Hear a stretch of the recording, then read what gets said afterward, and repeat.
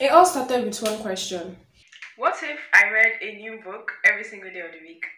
And to make it even more interesting, I decided to read a different genre every single day of the week. This video is brought to you by my loneliness and my determination to read 100 books this year. So if you enjoy it, make sure you like and subscribe.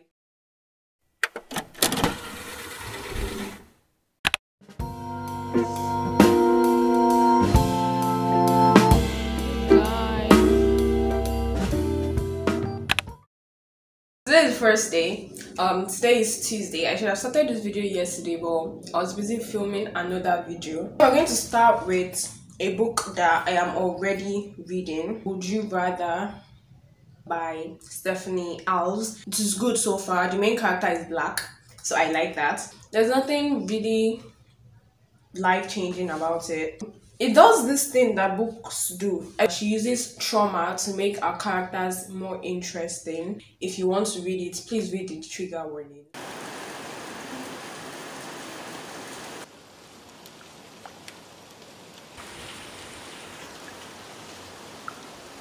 Hey guys, time is currently 4:23. I want to talk to you guys, but the lighting is really bad and I am not happy with what the video looks like.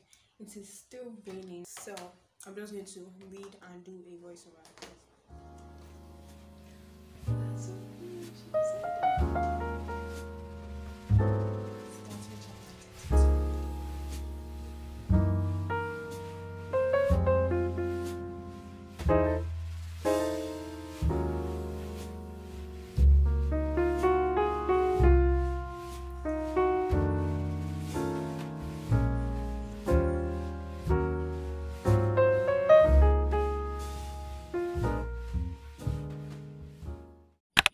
The sun randomly just decided to come out and the rain just stopped, so I'm going to read outside for a bit.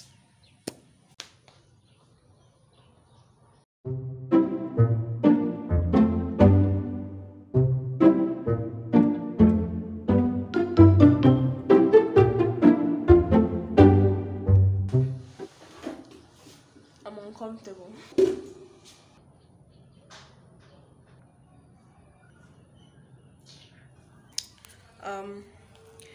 If you sign a contract and like a contract between you and a person and it's like a non-disclosure agreement, like an NDA, if you break it, who do you pay the money to? Is it the other person or the person that drafted the contract? I don't know, because it's kind of confusing.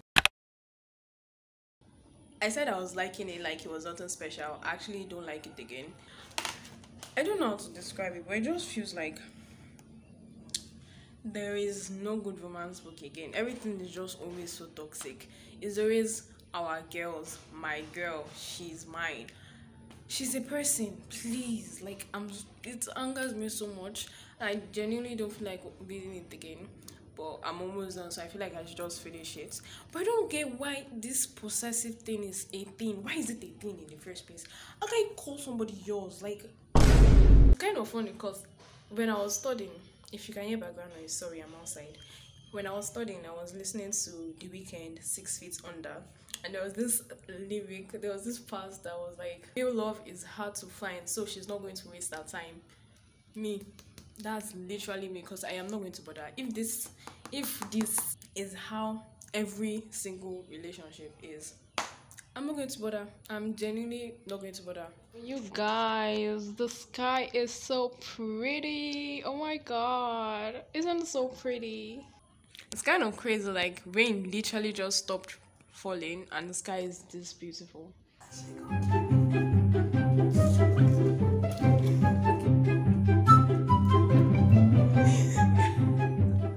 My favorite character in this book is Anna. She's just so cool. She's like the secretary. I'm having such a good time right now. The good, die young and poor. Why?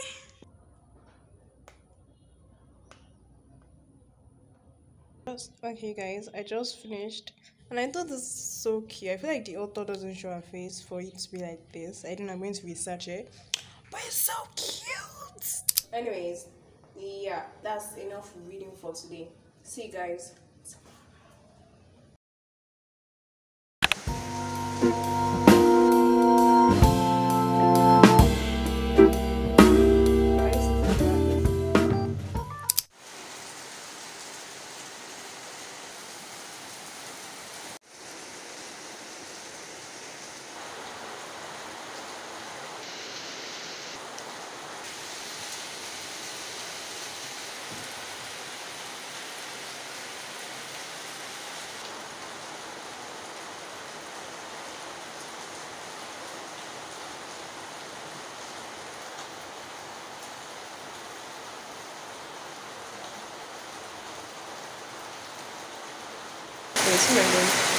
Hi guys, welcome to day 2 of reading a book a day. If you cannot hear me, it's because of the rain. I want to do a little bit of work before we start our reading for the day. So, see you when I'm done with work. Time is currently 1:30 something. I'm waiting for the rain to stop so that I'll feel like to talk, but the rain refused to stop. So, anyways, I want to read now. I'm in the mood to read. The book that I am going to be reading today is called The Yellow Wallpaper. Let's go. You guys remember my episode 2, the one of how to get out of a reading slump, where I read Yellow Face? So it turns out that I wasn't supposed to read Yellow Face, I was supposed to read The Yellow Wallpaper, but I got them mixed up. So today we're going to be reading The Yellow Paper by Charlotte Perkins Gilman. I look so fast like this. This is the cover. It's also yellow. It is a short story and it is just 23 pages long, so I don't think it's taking me time, but I don't plan to rush through it either. From the recommendation, it was serious, not light-hearted, so I'm expecting to like criticize.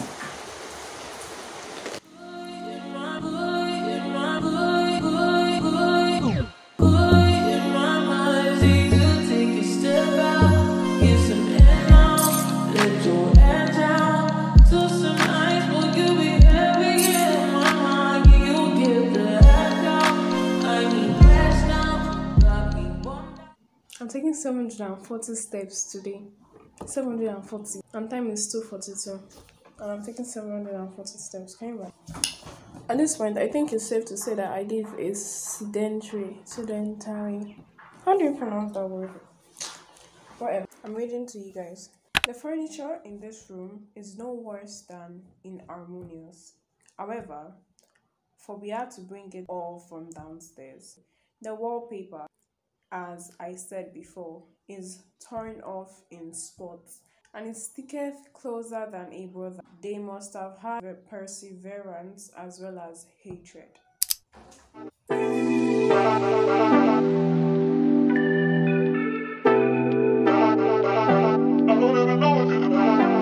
Niggas want me to get ratchet. Niggas want me to attack it. Put the hood on, all they calling me Cassius. Aren't you like Bob? Hi guys. Okay. Quick review of yesterday's book. To be honest, to be very honest with you guys, I didn't understand it when I read it. It was very confusing. It's sort of book that the meaning is like hidden under it, so everything is like a metaphor. So I did a little bit of research then, and when I finally read what it is about, I was not able to see it in what I read. So basically the book is a criticism of the patriarchy. What happened was the woman just gave birth, so she had something they described as postpartum depression, and they moved into this new house, and I'm finding it really hard to remember what happened because it was so short. So what happened was they were in this particular room where there was a yellow wallpaper, and the yellow wallpaper disturbed her. She didn't want to be there. Her husband did not let her do anything, and she had this urge to rip the wallpaper. So that was basically a metaphor for her being trapped. The yellow wallpaper is the societal standards and the patriarchy, and her husband not listening to her and not allowing her to do what she wants to do. Okay, voiceover Adeola here. I'm editing the video now and I just realized that I didn't really do justice to what the entire story is about, so I kind of want to do that right now. Like I said, the story is like a criticism of how the society treats women and how women's opinion or women's feelings are never really taken seriously. For example, when the woman in the story expressed her dislike for the yellow wallpaper or how she didn't want to be in the room or the entire house, no one really paid attention to her. Her husband was like, doesn't matter, they are going to leave soon. Or even the fact that she had something like postpartum depression, which sounds like an actual mental issue. Everyone just took it as like she's being paranoid. And if you relate it to what's happening in society nowadays, for example, menstrual pain, when you have menstrual pain and you're like, oh, it's normal, it's a normal thing, but it's literally still pain. Like when it's going through pain becomes something normal, or when women are being assaulted and people ask, did she say no, what was she wearing, just things like that. When women's experiences and opinions and just feelings in general are never really taken seriously until they become violence. And yeah, basically that's the entire story, and I literally just paused it for you guys, so I'm sorry in case you wanted to read it. That was very interesting. It was a lot deeper than I expected. I didn't enjoy the actual book because I didn't understand when I was reading it, but I enjoy what it means because I don't know if you guys know, but obviously I'm very feminist. I'm very defy the patriarchy type of person. I do not like accepting societal standards. I don't like the way women are treated in society. So obviously I like books like this. That's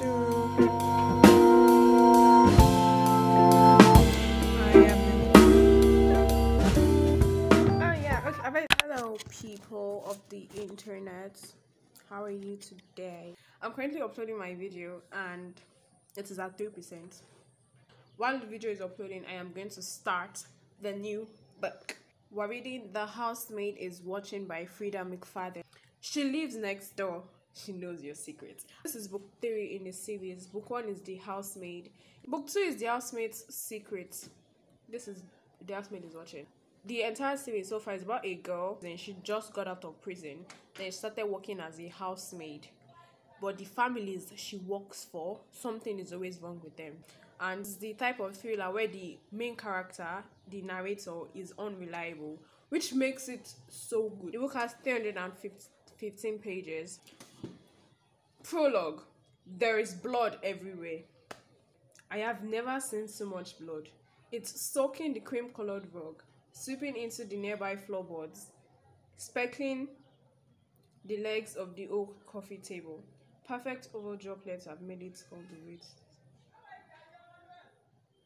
It's endless. If I look hard enough, will I find flecks of blood on the car in the garage, on the blades of grass in the lawn, in the supermarket across town?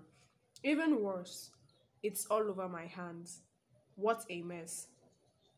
Despite the fact that I don't have much time, I am aching to clean it all up. When there is a stain, especially on the carpet, I was taught you're supposed to clean it quickly before it sets. Once it dries, the stain will become permanent. I assess the situation. Okay, this is bad. I am in deep trouble. This is what I love.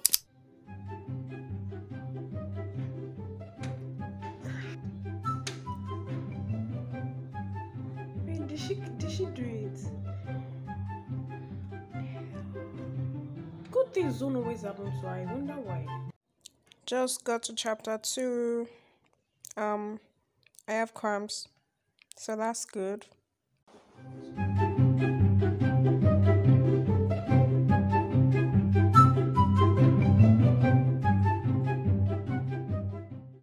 I have been reading for an hour, so taking a 60-minute break.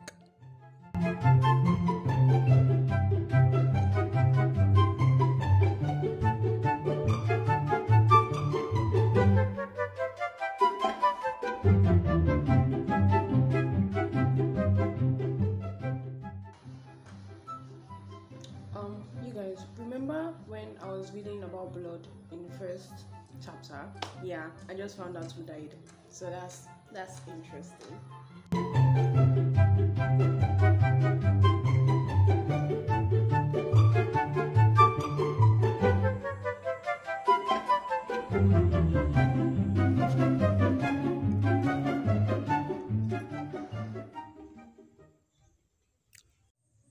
Guys, I just finished. Time is 8:10 and I just finished.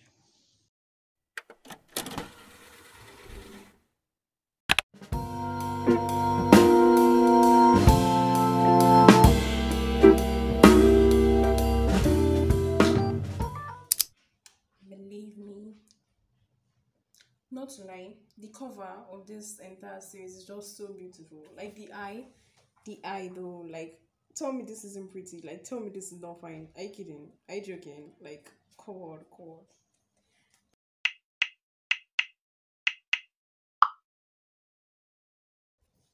Okay, so it is day 4 of this challenge, and today we are reading a fantasy book.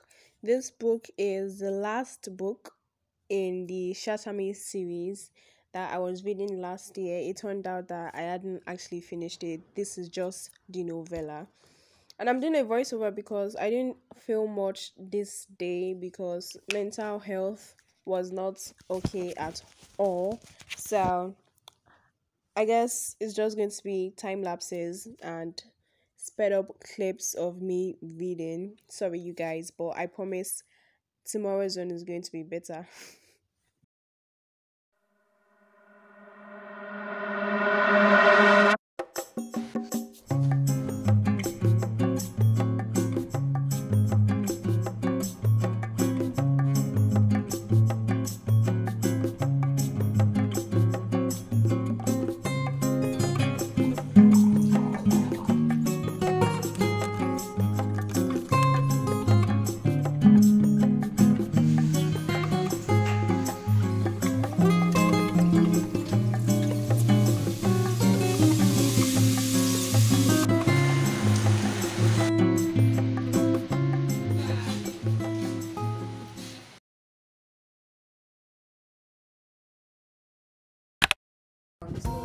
Anyways, I'm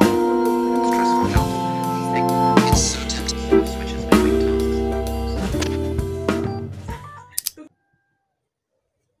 It's so annoying when you want to film that everybody decides that they want to be making noise. I was looking at my face for like a good 3 seconds literally, and I was like, something is wrong with my face. Like I look weird. I'm not wearing earring.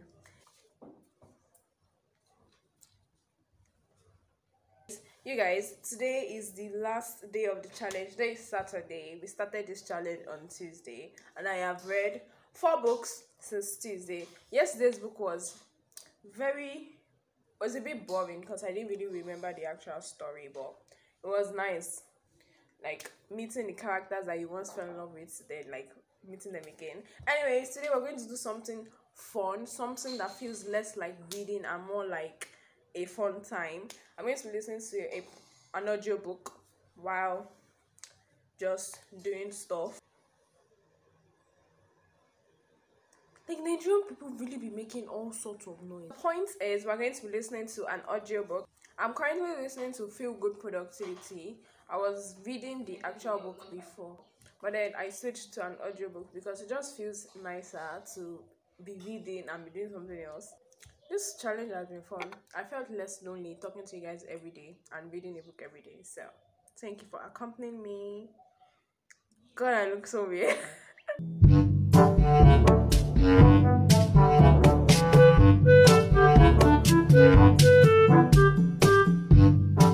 You guys, someone should tell me to give up on ever attempting ever to style my hair. It's like my destiny is just always have my hair packed up, like away from my face, because it always looks bad. Is it just me? I don't know, I just hate it. Anyways, time is, what is 16? 16 is,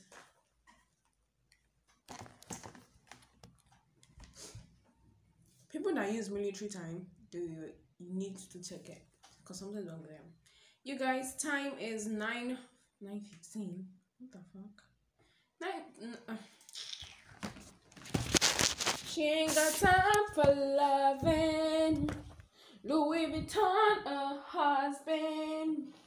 She rather die in the club then.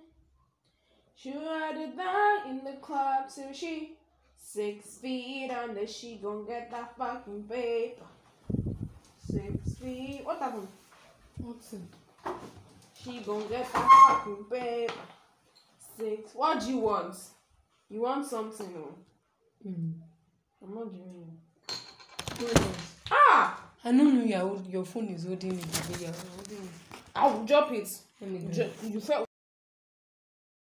Guys, I just checked. I am 3 hours into the adeola. Oh my god, the wind is winding. So, it's giving good vibes. Chapter 7, Conserve. Business, I'd gotten better at unblocking myself, overcome because you're packing too much into each day. I call these your mood is suffering because of the weeks, years, or decades of my productivity. But a few days after that, I realized something. This is what I'm going to be drawing. I know it is very random, but I like drawing weird things like this. There's this one, which, to be honest, doesn't make any sense, but it's fun. I did this while listening to The Great Gatsby. Then there's this one. I did this when my mental health was very bad. So I heard this type of exercises help.